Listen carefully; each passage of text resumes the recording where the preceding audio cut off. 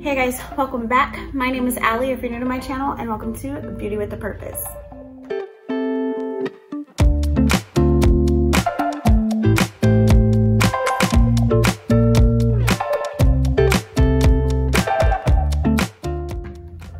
So if you're new, my name is Allie. I upload 4 videos a week, beauty, Bible, and lifestyle. So if any of those interest you, please go ahead and hit that subscribe button, and let's get into today's video. All right, you guys, so for today's video, I was inspired, well, re-inspired to do it by Leela here on YouTube. And then I originally watched Juicy Jazz's video about this video, or what? Okay, I'm doing the 21 questions makeup edition tag, and I was re-inspired by Leela here on YouTube to do it, but I originally watched Juicy Jazz's video, whom they got the inspiration from Allie Glines to do it. I don't personally watch Allie Glines, but I do watch Juicy Jazz and I watch Leela, and I thought it was such a fun makeup tag to do, so that is actually what we are going to do today. And we're just gonna start answering these questions. Okay, so the first question is, what is the oldest makeup product in your collection? So the oldest makeup product I have in my collection is actually the ABH, the ABH Modern Renaissance palette. Such a pretty palette. I don't use it as much as I should because it is actually one of my favorite palettes. But yeah, that is actually the oldest makeup product that I have in my collection. What is your most recent makeup purchase? Okay, so the very last thing that I bought was actually an order from Sephora, but the most exciting thing out of that order is the Dominique Cosmetics Latte palette. I have wanted that palette since she released it, but I was kind of poor at the time that she released it. I mean, I'm not rich now, but like, we just weren't in a financial position to where I could be spending $40 on an eyeshadow palette, but I busted my butt off for my birthday so that way I could specifically buy myself some high-end makeup, and that is the most exciting thing that I bought myself, was the Dominique Cosmetics Latte palette. What is the first makeup product you ever used? And the first makeup product I ever used, because my mom was very, very strict, and I could not wear makeup until I was 16. And the reason was because I wasn't allowed to wear makeup until I could buy it myself, because my mom was not going to buy makeup for me. She didn't think I needed makeup, even though she wore makeup. She did not think I needed makeup. So the only way I was able to wear it was whenever I could buy it for myself. And so I was 16 years old. And at that, she was like, only mascara and eyeliner. So the first makeup product I ever wore was the Stilettos mascara from Maybelline. And that little thing used to be bomb. I should buy it again and try it out, see if I still like it as much as I did then, because I've not tried that in forever. What is a makeup trend that you used to love, but now you hate? Okay, makeup trend I used to love, but now I hate. Okay, so the makeup trend I used to love was actually doing the huge triangles of concealer to highlight and things like that. And now I can't stand it because I'm getting older, I've had more kids, and I'm just a lot more tired, and that's not very flattering on me. So now it looks good on so many other people that I see do it, but on me, it's way too much, it's way too cakey, and now I hate it, and I would not do it. Like, I just don't, like, I used to love it, now I hate it. Just, yeah, like, I feel like that's so much concealer. And so, what is a makeup trend that you used to hate, but now you love? Okay, cleaning up your brows. The whole Instagram brow thing, which I realized you can actually clean up your brows without having Instagram brows. So now I love it. I used to think that it was such an unnecessary step. And then my best friend came over one day and she did it with some makeup that I have here, and I was like, huh. So after she left, I tried it and I was like, oh my gosh. And I haven't gone back since. So I used to think that, hated and used to think that cleaning up your brows was so unnecessary. And now it's so necessary and I love it. What is your favorite step in your makeup routine? Has to be, and it's a dead tie, has to be between applying your foundation and your lashes. For the same exact reason, sometimes your eyelash look doesn't look, or your eyeshadow look doesn't look complete till you have on lashes. And sometimes even if you put on lashes, it don't look complete until you put on foundation.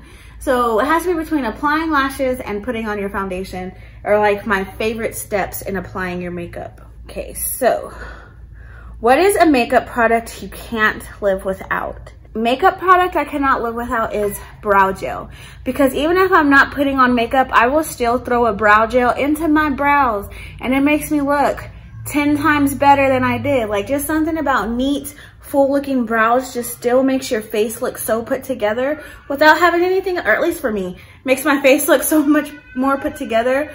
And like, it's not even anything big. Like, even a clear brow gel, it doesn't even have to be a tinted brow gel. So I could not live without brow gel. I know, super random.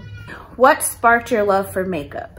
I used to be very, very bullied, and in my freshman year I found YouTube, and I just used to love watching people transform their face with makeup, and like how, like just how much you could change the way you look just with makeup. And I just always wanted to feel better about myself because of the bullying that I went through.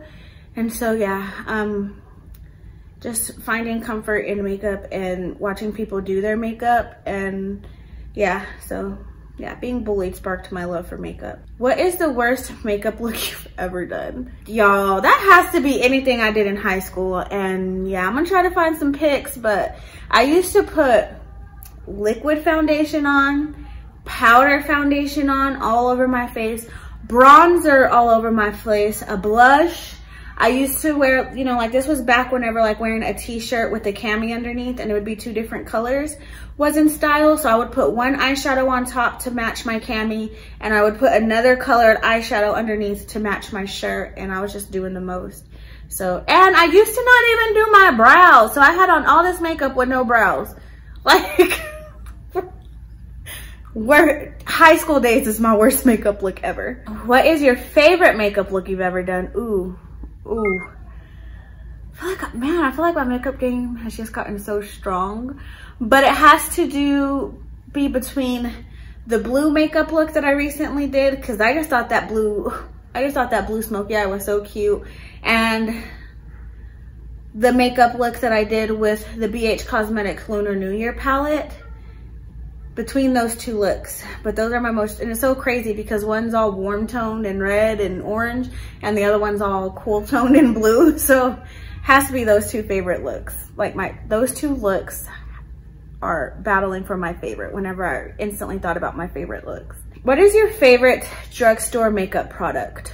LA Girl Shady Slim Brow Pencil. That is that brow pencil is just so good. I love that brow pencil. What is your favorite splurge makeup item?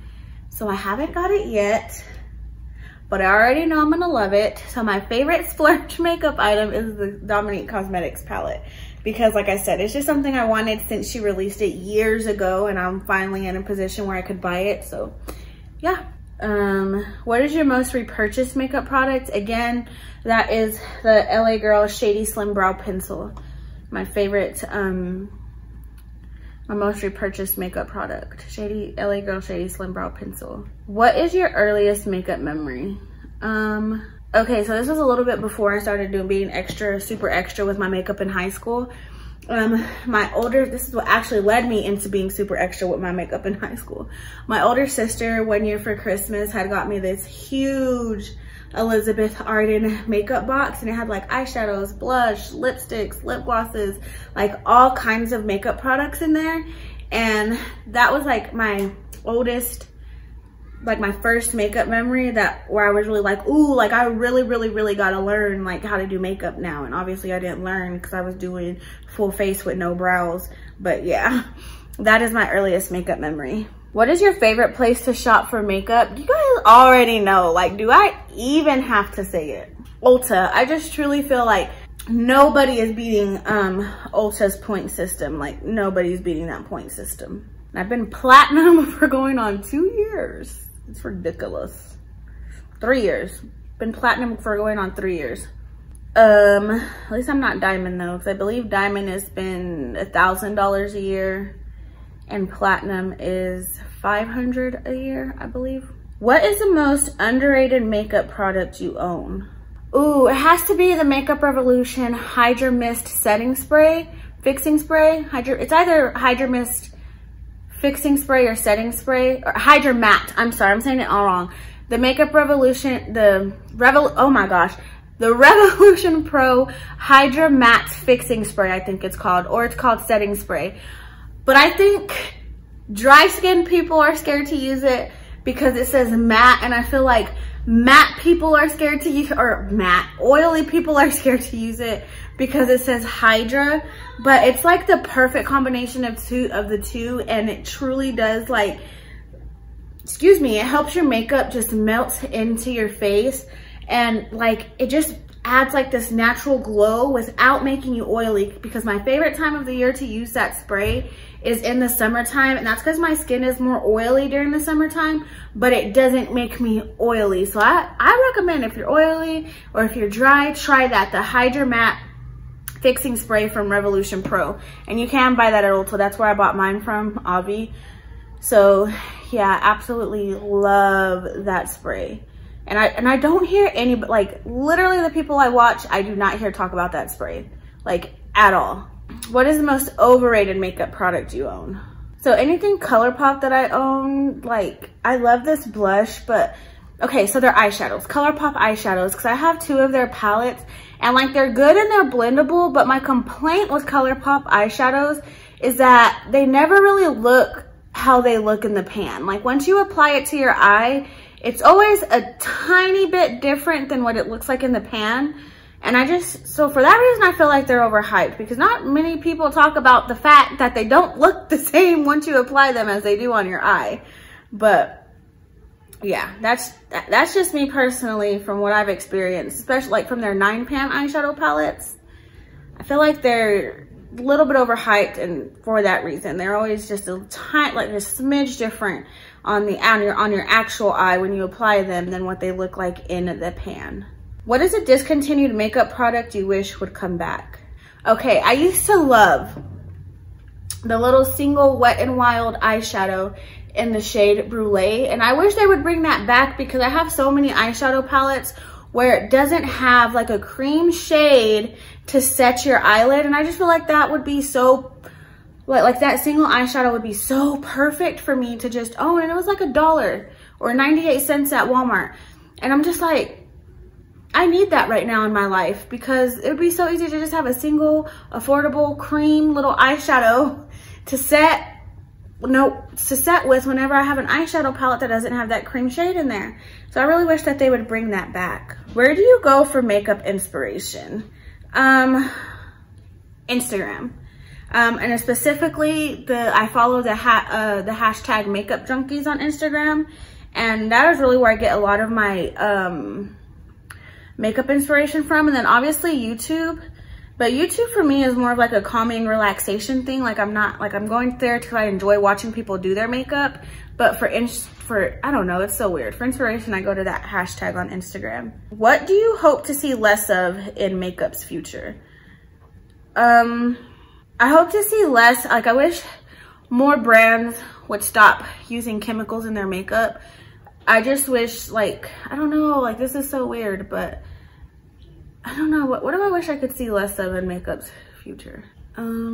Lack of shade range, I guess I would say, or eyeshadow palettes. Like I feel like there's so many eyeshadow palettes out there, but for sure lack of shade range in and not just shades, but even undertones. Like I think that lack of that I wish to see less of, so in a sense I want to see more of that.